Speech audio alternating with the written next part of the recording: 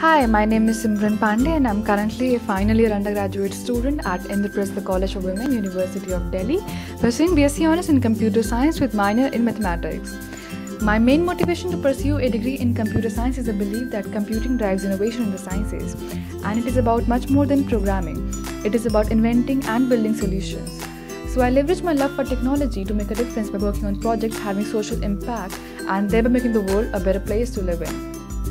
For me, learning CS was always about experimentation. My dream career in tech is to work in the field of human-computer interaction, which is the study of how people interact with computers.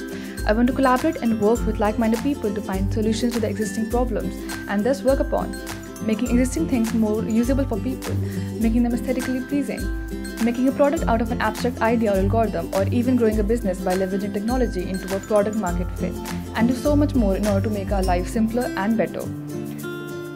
Thanks for watching.